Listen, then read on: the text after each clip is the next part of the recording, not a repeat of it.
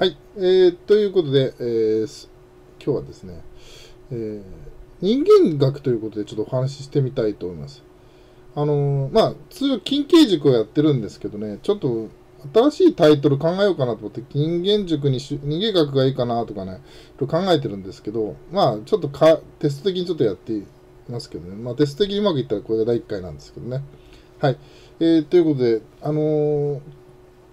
近畿塾のおさらいも含めてね、ちょっとやっていこうと思うんですけどね。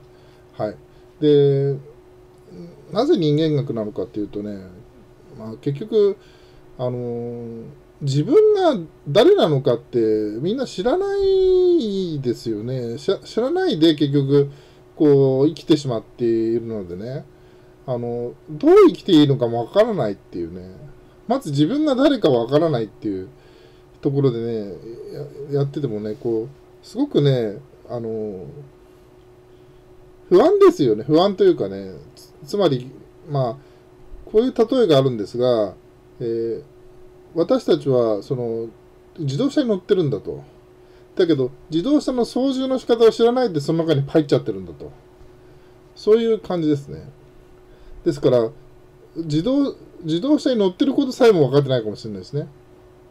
だから、それがね、そういうとこがね、根本的なところは分かってないとね、なんだか一生無駄にしてしまうこともあり得るんですよ。だって、その運転の仕方が分かってないのにずーっとこう乗ってて、あれこれ、運転してんだけどうまく動いてないかもしれないみたいな感じでね、どこ行っちゃうか分かんないみたいな感じだとね、人生もどこ行っちゃうか分かんないですよね。はい。で、ちょっと今回、この中にはね、僕宗教研究家でもあるからね、その宗教的なものも含まれます。でもね、これはね、結局、すべての宗教的なものやスピーチャー的なものがたどり着くところです、結局。それを今日ね、お話しようと思うんですね。はい。ということで、っていうか、で、ね、もう、スピーチ、このテレビでね、見てらっしゃる方はわかると思うんですけど、もう皆さん実はね、あのー簡単、最初か最初、何度も見てる人はびっくりしないと思うけどさ、もう、このせ、あのーあなた自身が宇宙なんですよ。極端で一応、小宇宙って言い方もしますけどね。大きな宇宙から分かれて、自分の一部が私という小宇宙になってるってことです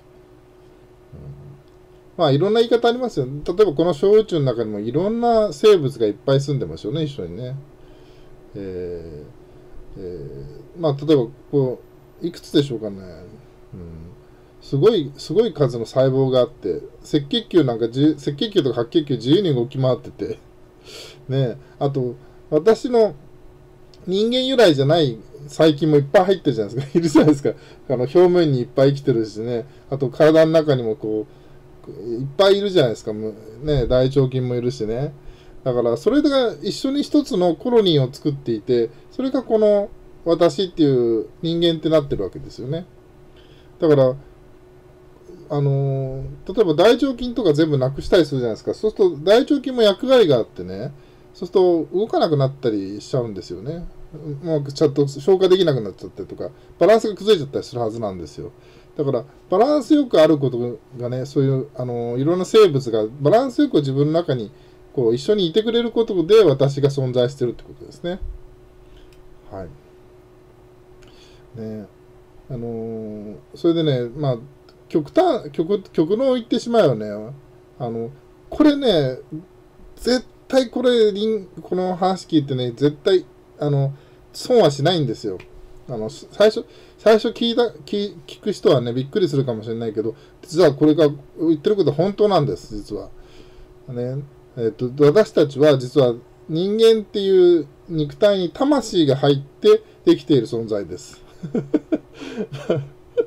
いきなり、ちょっと、ね、あれなんですけど、例えば神道で言うとね、神道だと分け御霊っていうんですね。で、その、魂が本来の大きな神様から分かれて小さくなって、ポンって私たちにポンと入ってるんですね。だから私たちは直径です。全く人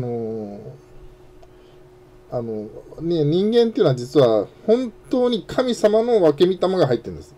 直径です。で、宇宙の一部っていうね、一部だって言い方もさっきしたんですけど、一部というより、ちょっとね、人間は特殊な存在で、神様の魂ダイレクトなんですよ。だから、万物の霊長とかって言い方する場合もあるんですけど、そういうのをね、表してるんじゃないかと思うんですけどね、私はね。だから、ちょっと特殊なんですね。で、これが例えば、カエルだとか、ウサギだとか、そういうようになってくるとちょっと違うんですよ。直接魂的なところから来てないんですね。だから、どっちかっていうと、動物っていうものと人間とちょっと違うんですよね。まあ、これちょっとイルカとかは、イルカは除くんですけどね、イルカも実は魂入ってるんでね。はい。これは余談なんですけどね、イルカは魂入ってます。人間と同じ同等な、神様が入っている存在ですね。だから、この私たちが、その魂が私たちに肉体にバーンと入ってて、それがさっきのいっぱいやる、このなんていうかな、細胞の塊だったり、いろんな細菌だったり、この塊の肉体を動かしてるってことなんですよ。これがね、一番最初に分からないと、全部人生がずれちゃうんですよ。これが一番大切なことなんですね。まずここが大切なことなんです。ね。で、私たちは、まあ、ある種、その創造主だった存在が私たちに入ってるんですね。だから、もともとこの宇宙を作ったのも私たちだし、この宇宙がいろいろあって、いろんなことが起こって、そういうのをやってたのも私たちなんですよ。まあ、私というか、私なんですよね。私がこの世界を作っていたってことなんですよ。皆さんもってことなんですけど、皆さんも分け御霊だから。人間である以上は分け御霊なんですね。まあね、まあ基本的にはそうなんですけどね。たまにちょっと入ってない人がいるって噂がありますけど、そんなことはないかな、わかんないですけどね。入ってない人はちょっとおかしいっていう話があるけどね。クジラもそうですね。はい。そうなんですよ。まあ、そういうところでね、このポイント、自分は魂、その大きな創造主から分かれてきて入ってると魂であるってことなんです。人間は全員ね、基本的には。まあ、それが基本としてあるわけですね。で、この前はね、ブルース・モーエンさんのところで面白い話しててね、ブルース・モーエンさんがやっぱこの世界の構造っていうのを読みに行った時にね、いろんな情報あるからさ、まあ、ちょっと先に出しちゃうんだけど、よ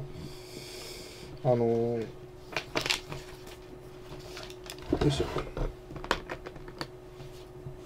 これでいいかな。例えば私、ね、ちょっとだけちょっとネタ話なんですけど、私の私はどこに繋がってるかみたいな、その、魂のね、系譜みたいのを探していった話があってね。で、最初、私の向こう側に一つ、円盤みたいのがあるんですよね。ちょっと待ってくださいね。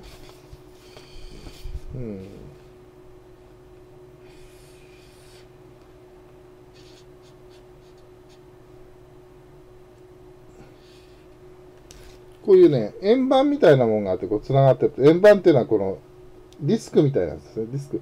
CD みたいな、そういうディスクですね。レコードとか。これブルース・モーエンさんのところでちょっと出てきた話なんですけど、こういうふうに私っていうものを探すと、こういうふうに繋がってるんだと。で、これはブルース・モーエンさんの見方なんでね。他の見方もいろいろあるんで、ちょっと後で紹介しますけど。で、これよく見ておくとこうなってて、で、このディスクに実は私以外の人もいっぱいつながってると。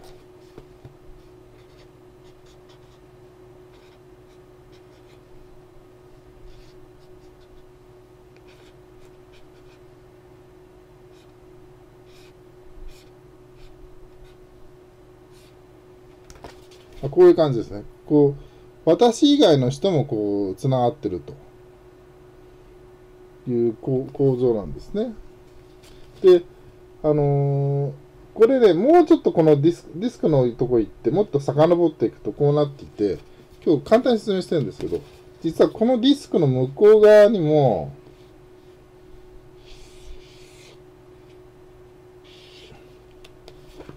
このディスクの向こう側にもこう、つながってるディスクがあって、で、よくよく見ると、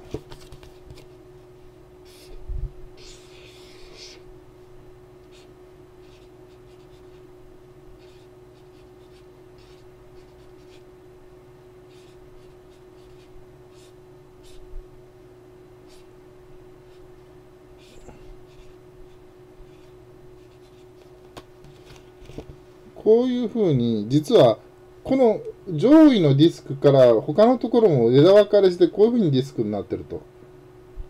で、こう人間がつながってるんだと。まあ、これはライン的なエネルギー、この、なんでしょうね、なんか見に行ったやつらしいんですけどね、こうなってるんだと。で、本当はね、このディスク、このディスクなんか2000ぐらい、2000とか、すごい数あるらしいんですけどね、ちょっとその数はね、本当はね、この、つながってる数っていうのはね。で、このディスク、こうなってるんですけど、実はこのディスク、こっちの上位のディスクの上にも上位のディスクがあるんですよ。で、そういう感じなんですね。だから、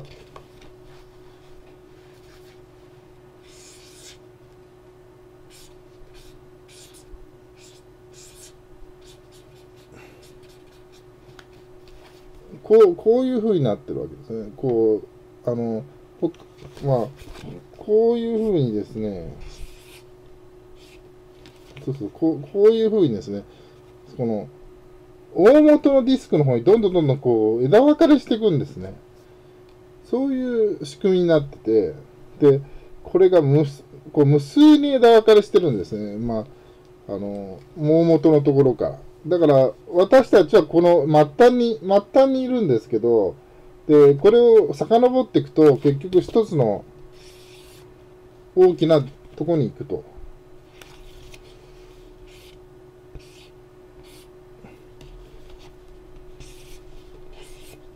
まあ、こういう大きなところへ行くと。で、この階層はすごいいっぱい階層あるそうです。だから、結局、最終的な一つの、またディスクに行ってしまうっていうね。で、だから、この大元の丸いところが、神とか、神とか宇宙とかっていう存在なのであれば、だから、そこから私たちは分かれてきたものであるっていうことなんですね。だから、誰一人として、その本物の創造主から分かれてない人はいないんですね。そういう仕組みになってるってことですね。だから、これ今日ね話してる話は本当基本中の基本なので、これ知ってるのと知らないのだと全然人生が変わってきちゃうんですよ。だから本当は私たち人間っていうのはみんな兄弟姉妹なんだけど、そこで喧嘩してるわけですよ。喧嘩したり戦争してるわけですね。そういう、ある種、なんていうのかな、自作自演のゲームをやってるみたいな感じですね。違う言い方だと紙芝居。神の芝居だから紙芝居っていう言い方もありますし、ね、そういうことなんですね。だから、結局、大元は一つなんですよ。そこから分かれて私たちになってるだけなんですよ。で、分かれていろんなことをですね、こうやってるということですね。で、あとこれ、その時に坂本さんかな、ちょっといらっしゃって、違う構造を書いてたよ。坂本さんちょっと忘れたんですけど、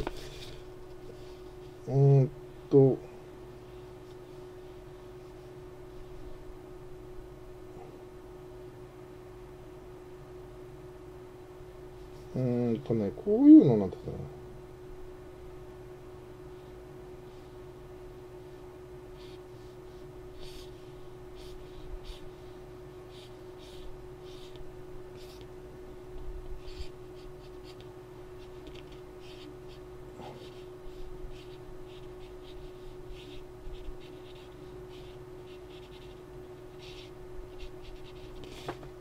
例えば、こういう、これ、ディスクと同じなんですけど、こういう風になってて、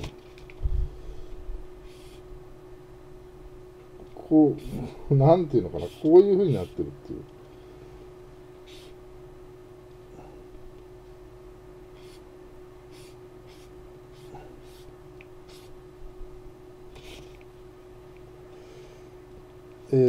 この、やっぱり一番下の階層があって、その上の階層に行くと、やっぱりすごく枝分かれしてて、やっぱそれも枝分かれしていると。で、またちょっと上の階層に行くと、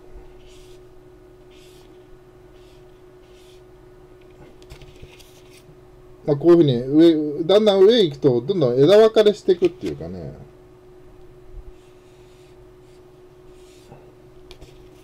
で、どんどん上行くたびにどんどん枝分かれしていくと。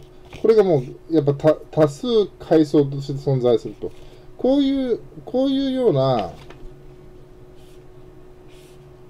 表現の仕方もあるよねっていうことを言ってましたよね。ちょっと分かりづらいかもしれないですが、木のようになってるっていうね。で、どんどん分かれていくっていう。つまり、この一本一本は、またこの一本の下と同じ構造になってるんですよ。だから、無限に分岐していく、分かれていくっていう感じですね。こういうビジョンも見える人もいますね。はい。あと違うビジョンとしては、これは今、線で表したものなんですけど、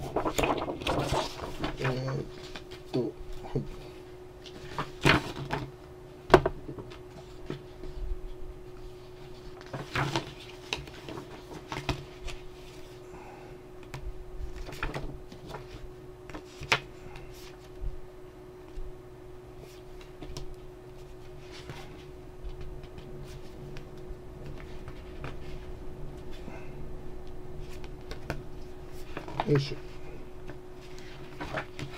線で表さないとしたら、こういう表し方もあるわけですよね。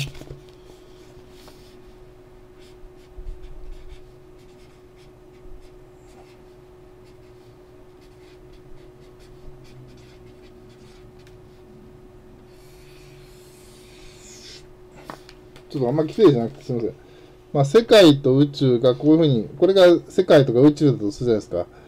これが宇宙でもいいんです。世界でいいんです。世界なんですけど、で、その中のポツッと一部が自分ですよっていうことですね。これの方が普通、これちょっと人の形なんですけど、これの方が分かりやすいっちゃ分かりやすいですよ。人の構造っていうかね。でも、実はこの大きなものが分かれて一つになってるだけなので、実は全体も自分だっていうことなんですね。例えば、海とかで、例えば、波が出るじゃないですか。波が風が吹くと波が立つじゃないですか、海で。で、波が立った時に、俺は波だーっつって、その波が自我を持つんですね。で、俺は波なんだ、なんかこんな気持ちいいなみたいな感じで出てて、ザーっていくんだけど、そのうちザバーンと海の中にまた吸収されちゃうんですね。で、生まれて死ぬって。だけど、大元のところに戻ってるだけなんですよね。だから、海が風とかによって、その波ができていて、でも波自体は、その海の副産物なんですよね。あと、ちょっと違う角度で言えば、例えばコップとかあって、コップの中に水が一滴あったとして、その、ポチュンって落とせば、パッと水の中に一緒になって消えちゃうじゃないですか。そういうのと同じですよね。で、私たちはそういう、そういう形をしてるっていうかね、言えばです、言葉で説明したり図で説明するとそうなるんですけど、これはでも本当はすごく複雑で、多分多次元的な存在だから、ちょっと図とかで説明できる、図で説明できるんだけど、ある角度の図になっちゃうんですよ。さっきも全部ある角度の図ですよね。でも全部あれ同じ意味なんですよね。ある角度、違う次元から見ると違う形にまた見えてしまうんですよね。でもそれも角度が違うだけで間違ってはいないんですよね、全部ね。そういうとこがありますね。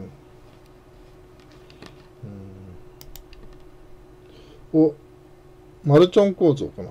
これどこが持ってきたんだ。なるほど。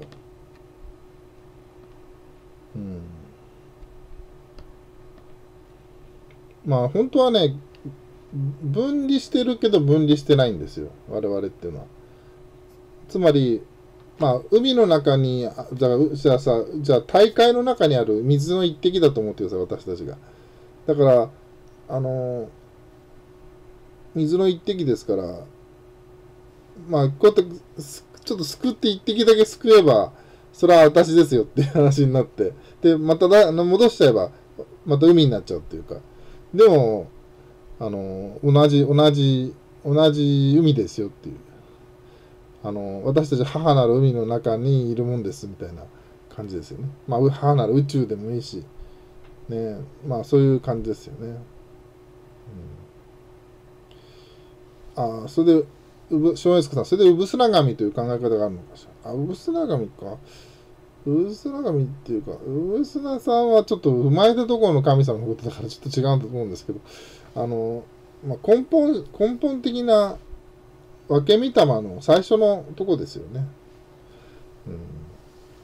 で、何度も言ってますけど、神道では私たちっていうのは神様ですってことになってるんですよね。天皇陛下が神様だって昔言ってましたけど、あれはちょっと嘘が入ってて、本当は私たち全員が生き神様なんですよ、本当は。神道だとね。で、誰一人として神様でない人はいないんですよ。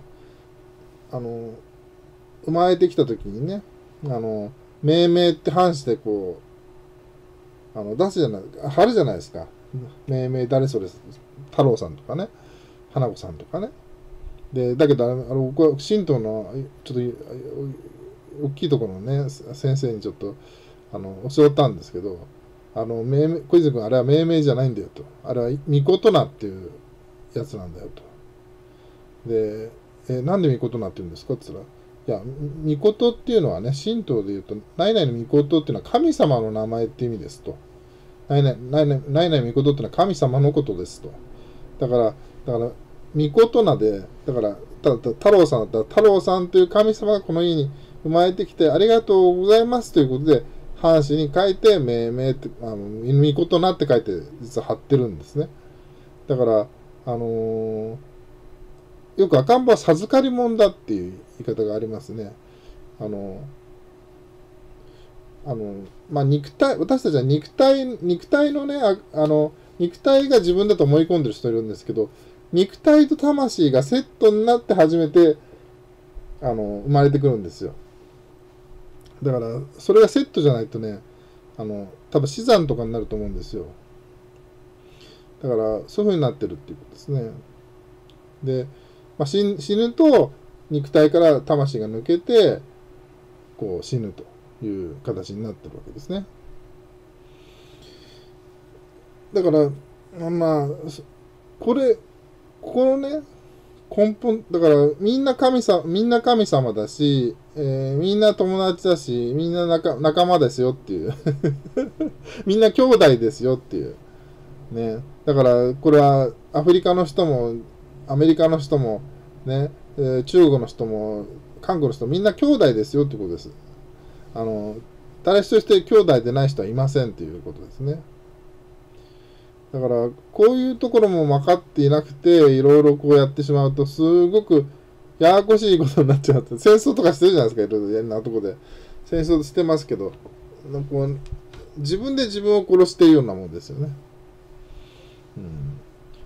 だからここのね、基本が分かってると分かってないと全然人生が決まってくるんですね。やっぱり人間はね、自分なりにこのいいこの宇宙観というか、ね、宗教観というか、宗教を持ってきてこうね、自分でこうそれを学びなさいっていうのもちょっと荒っぽいところなんですけど、自分なりにこういうのをね、確立しておいた方が実はいいところがあるんですよ。そうしないと大きなことが見えないんですね。で、今日喋ってることっていうのは間違ってることじゃなくて、ほとんど正しいことを言ってるから、これは参考になると思います。で、これを参考に自分なりのね、宇宙観というか世界観を確立してもらいたいと思うんですね。ここから、これが分かっていることによって、いろいろできるんですよね。できるというか、いろんな謎が解けてくるんですよ。で、今までこれが分かっていなかったから、自動車の運転ができていなかったということなんですね。まず基本中の基本ですよね。私たちはこういう状態ですと。だからつまり、自動車の例えがあったんですけど、つまりこの体というね、自動車に私たちは魂と運転手が入ってるんですと、ポンと。ね、で、ポンと入ってることを忘れちゃってね、肉体が自分だと思い込んでるからおかしいことなんです、いっぱい。それでね、おかしくなっちゃってる人いっぱいいるんですよね。でも私は、本当は魂がこの肉体に乗っているんですね。で、それをちゃんと分かっていないと、いろいろこう混乱するわけですね。だから、それがよく分かってない人はね、死ぬのはすごく怖いはずです、基本的には。肉体が滅びたら終わりだと思ってるからね。いや、でもそれはちょっとないんですよね。そうじゃなくて、やっぱり、魂は永遠なので、肉体が滅んでもね、魂だけはちゃんと残るんですね。ていうか、戻ってくっていうかね。で、また輪廻して戻ってくる場合もあるけど、それはその人の、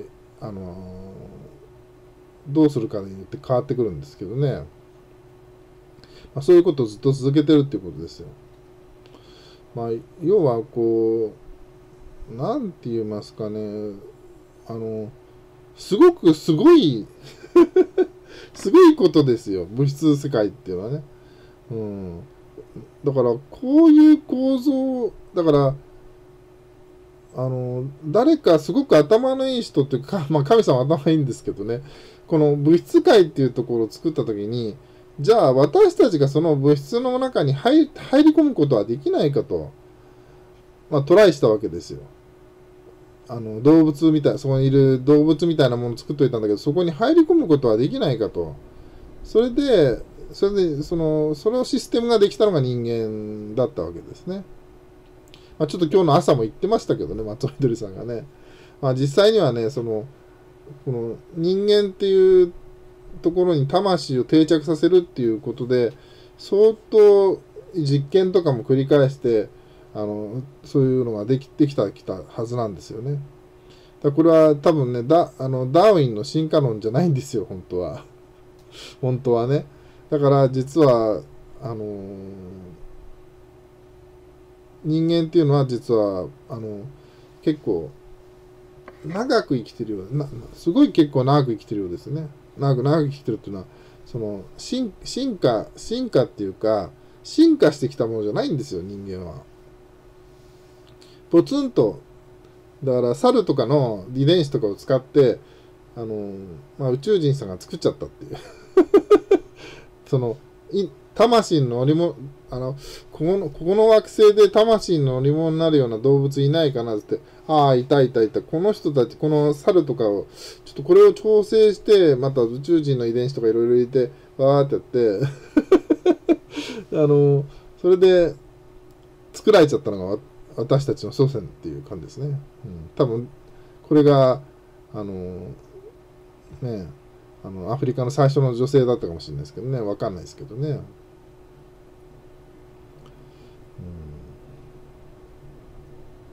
そういう感じですね。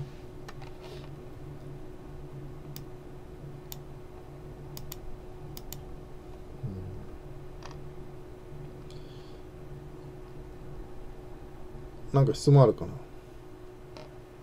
インターネットの端末につながってる端末みたい。まあそうですね。ある種インターネットがちょっと似てるところがありますよね。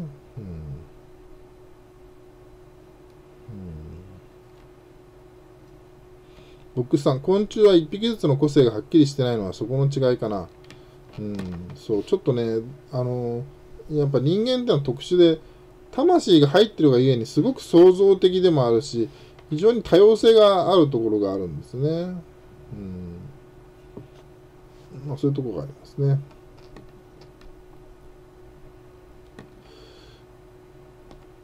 まあそこから今日入っておりますけどね、ここがすごく基本の木の第一章みたいな感じだからね。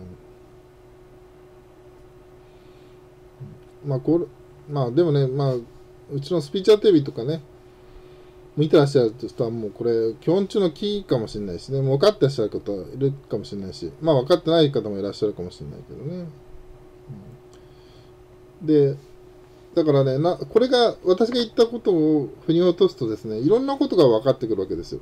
例えば、引き寄せ法則があるとかって世の中言ってる人いるけど、なんで引き寄せの法則があるんだったら、要は私たちが創造主ですからって。で私たち神様ですからって。ね。だから神様が思えば、それは現実になるんですよと。ね。極端で言えばですね。だから、そういうことなんですよ。で、あと、超能力者みたいな人も世の中にいるんですけど、なんでその人がいるんですかって言ったら、だから神様ですからっていう。私たち神様ですから。だから超能力使いたいと思うと超能力使えるようになっちゃうんですよね。で、また超能力なんて絶対ないと思い込むと、絶対ないっていう現実ができるんですね。神様だから想像してしまうんですね。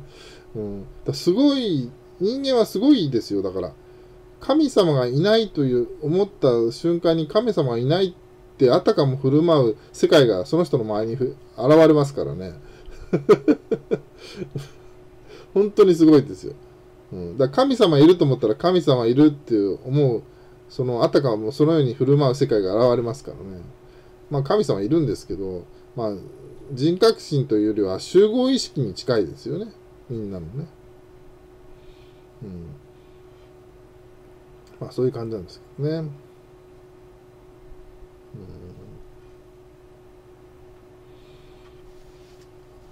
ということで、この一章が一番大切で、ここがわからないからみんな右往左往していて、なんでこんなことやってんだろうとかあるわけですね。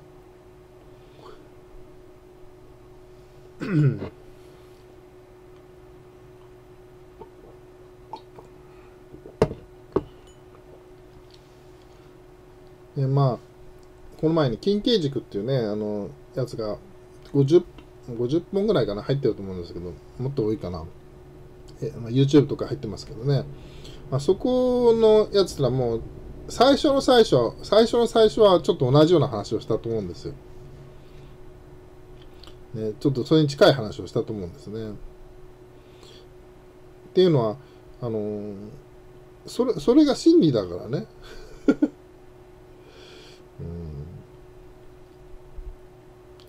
だから、それが分かっちゃうともう探すのをやめちゃうぐらいのものですよね。でもやっぱ感じられないとなかなかやめられないかもしれないからね。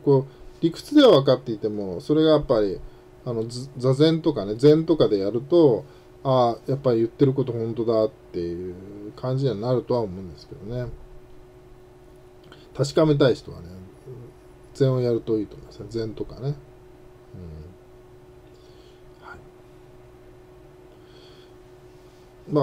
全部謎が解けちゃうんですよ。ね。神様はなんでこんなね、だからよく禅のね、そこそこ禅のお坊さんにね、井上老師とかでよくスピーチャーテレビ出てますけど、聞くとね、小泉さん、じゃなくて私がね、井上老師にこの世界は完璧ですよねって聞くとね、完璧ですねって言いますよ。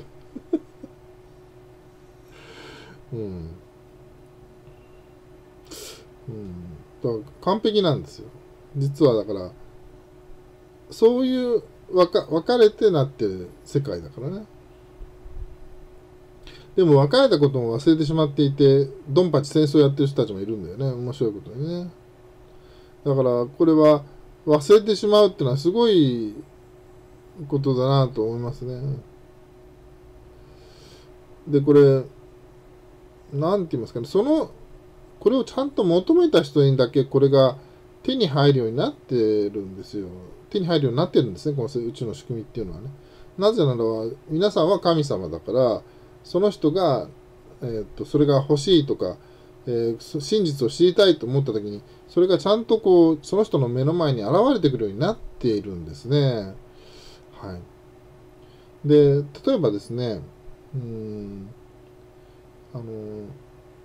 汝自身を知れとかね、そういうことわざがローマのね、門とかに書いてあったとかって話がありましたけど、まあユダヤ教でも言うらしいんですけど、汝自身を知れ。あと仏教で言うとね、まあ禅の、まあ、イノローションのところのお寺行って門見ると、仏道とは自己を習うなりって書いたんですよ。ね、で、自分を見ていくとね、本質がわかるんですよね。で、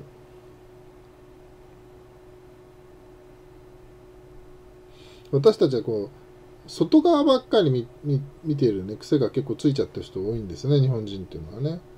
だからまあね、本当になんかあるとすると、こう、外側に振り回されちゃっている。っていう状態になって、すいません。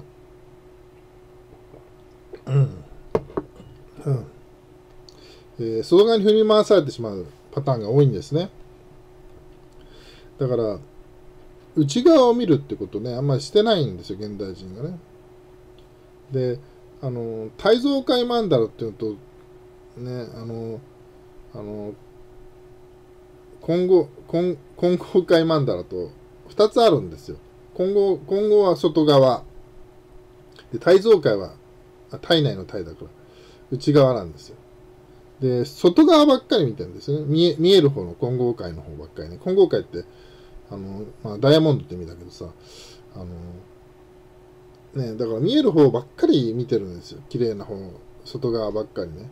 だけど、内側にも同じように、仏の世界が広がってますよっていう話があってね。で、今日の話はだから、世界自体があって、その中に自分がいるんだったら、これはまあ、世界の中に自分がいるんだってことで、ちょっと体造界的ですよね。まあ、宇宙っていうのが自分一人で、宇宙っていうのがね、一つの人格であればですけどね。だけどまた、私たちの中にもやっぱ宇宙はあるしね、そのさっき言った微生物の宇宙もあるしね。あと、心の宇宙もありますしね。これちゃんと自分の心をね、収めていくとね、本当にこう、違う世界が広がってきますからね。現代人方向性が逆になっちゃってるんですよね。昔、三船敏郎さんって言ったじゃないですか。七人の侍とか出てて。で、あの人の立ち居振る舞いっていうのはね、昔いた日本人の立ち居振る舞いだと思います。あのパターンは、ちゃんと内側に意識が向いてるんですよ。で、外側に影響されてないんですね、チャラチャラチャラチャラ。で、私たちは外側がどんどん変わっていくから、それに影響されて、あっち行こう、右行こう、左行こうとか、ね、こんなのが流行ってるとかね、いろんなものにこう左右されてね、いるんですけどね、ああいう人っていうのはね、ちゃんと内側向いてるから、そういうのがあっても別に左右されないんですね。例えば、高倉健さんとかね、もう同じですね。同じものを持ってますよね。三船敏郎さんでしょ、高倉健でしょ。あと私はね、やっぱ親戚のおじさんもそうだったんですよ。しっかり背筋が伸びててね、詩吟やってましたけどね。で、やっぱちゃんと世界っていうか自分を持ってるんですね。だから自分を持ってるから、外でちょっと何か言われても自分が崩れることはないんですね。だから、三船敏郎さんみたいな日本人ってほとんどいなくなっちゃったでしょ。ね。それはね、やっぱり外側見る癖をつけられちゃったんですよね。だからこの人間学というかね、見てるとですね、そういうものが取り返せるようになると思いますね。はい。沖縄で魂を落としちゃって急いで魂を戻すとことかあります。ありますね。まぶい米ですだっけね。はい。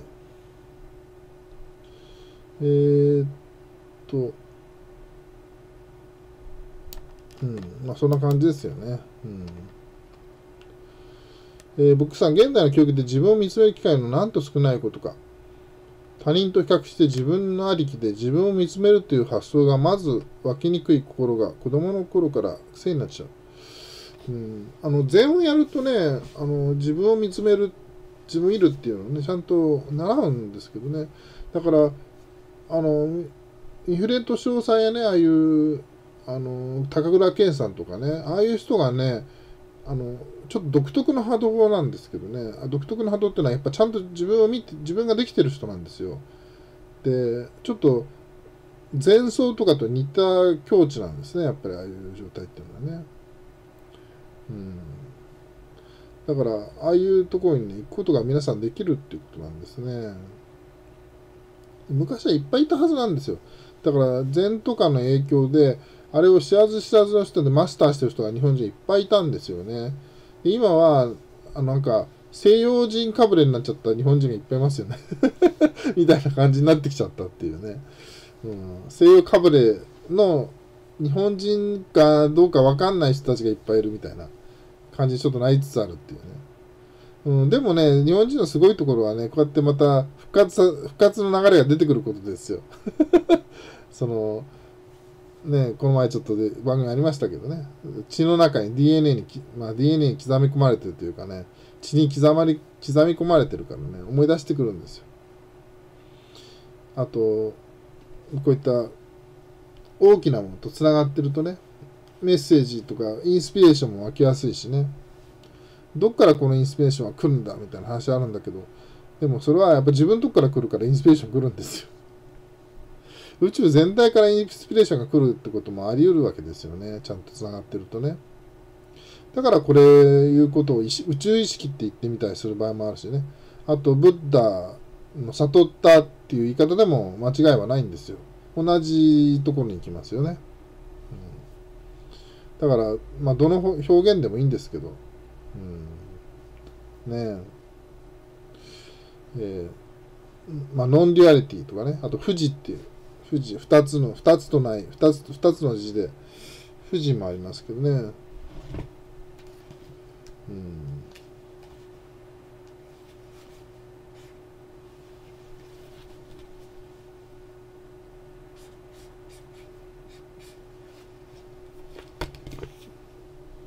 この富士、この富士がありますね。ノンデュアリティと同じかもしれない。二つではない。分けない。判断しない。だから、判断したり分けたりすると、宇宙がバンバン分かれていっちゃうんですよね。だから、判断しないと、私たちは大きな宇宙と一緒にいつもいられるんです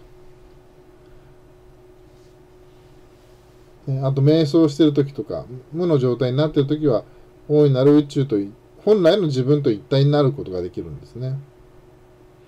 大きな宇宙っていうなんか UFO の母艦があってね、そこにこう小さい UFO が私たちによって私たちが小さい UFO だとするけどね、しますけど、その時々エネルギーを充電に行かなきゃいけないわけですよ。やっぱり飛ぶためにはね、で行こうと思って合体するためにはそこの円盤に行く必要はなくて、簡単なのはその円盤と同じ振動数になればいいんですね。無の境地ですね。要は無の境地になると、その振動数が一致して宇宙のエネルギーがダーッと入ってくるんですね。そういうふうに仕組みになってるんですよ。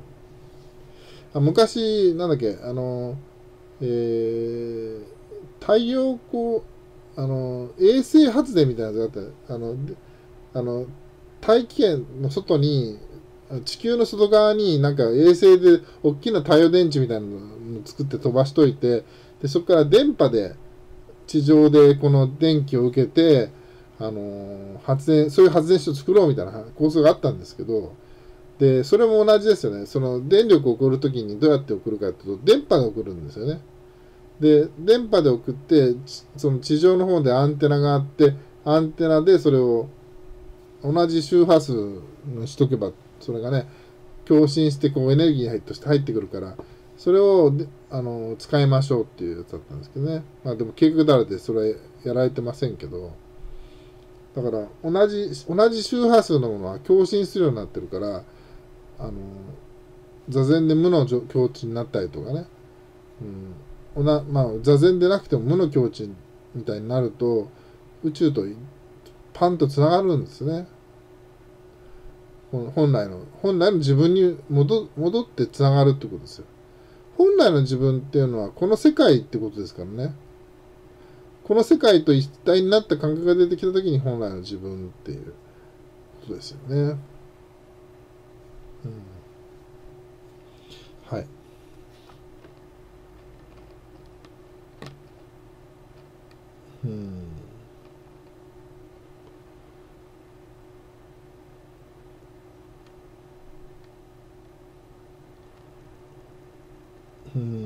なるほどね。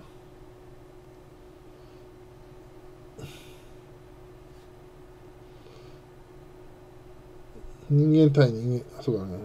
他にさ、戦時中の逸話で、三船さんは、喧嘩になると階級章を外して、俺も外すからお前も外せ。お互いに階級章を外して人間対人間で行こうと言って短歌を切り、そうすると相手は意気消沈してしまったと言っています。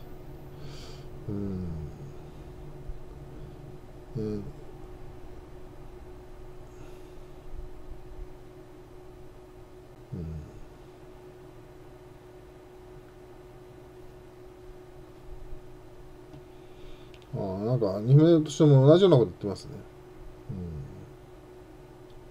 なるほどね。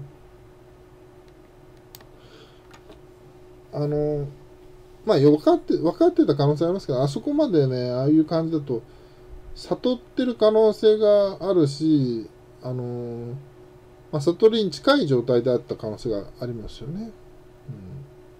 だってブレないんだもん、あの人全然ね。外側見てないからね。外側に左右されてないってことかな。見てないわけじゃないんだけど、左右されないってことなんですよ。で、禅だとね、外にあるものはそのままにしときなさいっていうか、それはそのままにしてるんですよ。判断しないんですね、色見ていても。だから、多くの人がね、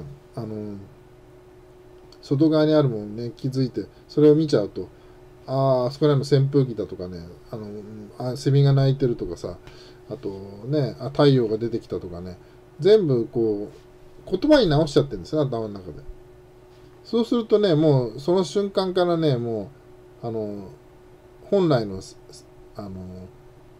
世界から逸脱しちゃってるんですよね。言葉の世界に翻訳入っちゃってるっていうね。で、本来は、例えば、夏の暑い空があったら、まあ、入道雲も出てもいいんですけど、入道雲が出てる空を見て、っていう感じで、こう、それは、入道雲がとか、青い空がなんて言うと、そこでもう何か違うものになってしまうんですよ。じゃなくて、そのまま、そのあるがままを見ていくっていうところが禅とかの世界でね。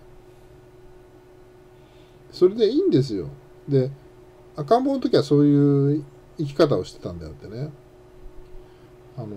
大人になってからだんだん分別がついてくると、分別ね、分ける別でね。だから、みんな分けちゃうからね。これはあれだ。あれはこれだ。とかね。全部、その人の思いでどんどん分けていってしまうし、物差しも持っちゃうからね。だ悟った人と物差しゼロだからね。通常時の見方っていうのが。だからストレスもたまらないしね。ただあるようにしてるだけっていうか。ねえ。まあ、そういうところなんですよね。だから外側にあまり振り回されなくてもいいんですけどね。はい。まあということでね、今日はちょっとお盆ということもありますんで、ちょっと人間学ということでね、ちょっと基本中の木をちょっと、お送りしてみました。ちょっと短いかもしれないですけどね。まあこれでもしやろうと思ったら第2回があるかもしれないですけどね。2回、3回とやるかもしれない。ね。一番最初の基本は、私が世界ですということなんですね、本当はね。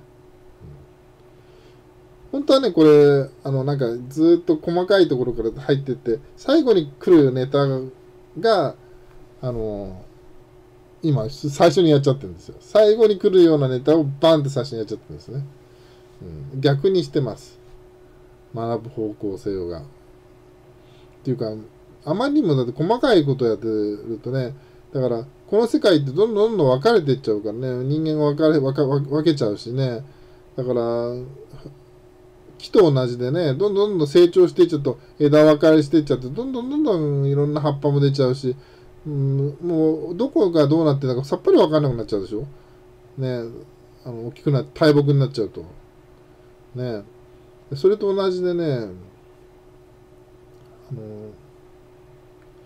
っぱり、ね、この世界っていうのは根本的なところに行かないとね、いつまで経っても本質的なところがわからないっていうことになっちゃうんですね。